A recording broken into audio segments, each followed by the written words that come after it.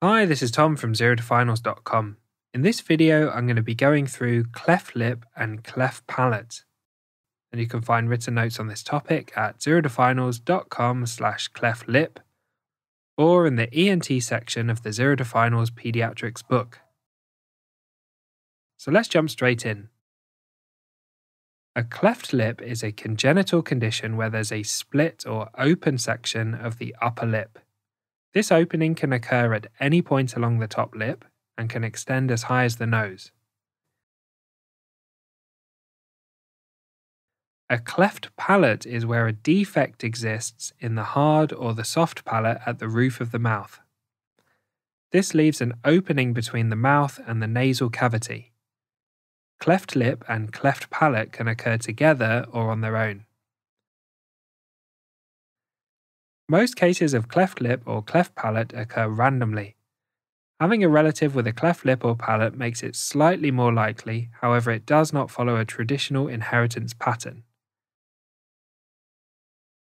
3 in 10 cases of cleft lip or cleft palate are associated with another underlying syndrome. Let's talk about the complications of having a cleft lip or a cleft palate. Neither are life-threatening conditions, although it can lead to significant problems with feeding, swallowing, and speech. It can also have significant psychosocial implications, such as affecting bonding between the mother and the child. Surgery generally resolves these problems.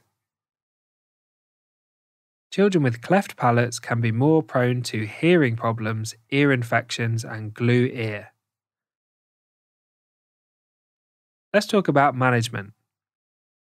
Patients should be referred to the local cleft lip service. This involves a specialist multidisciplinary team that includes specialist nurses to support and coordinate care, plastic, maxillofacial and ENT surgeons, dentists, speech and language therapists, psychologists, and general practitioners. The first priority is to ensure the baby can eat and drink. This may involve specially shaped bottles and teats. The specialist nurse will follow the child through surgery and beyond to ensure good development. Definitive management is with surgical correction.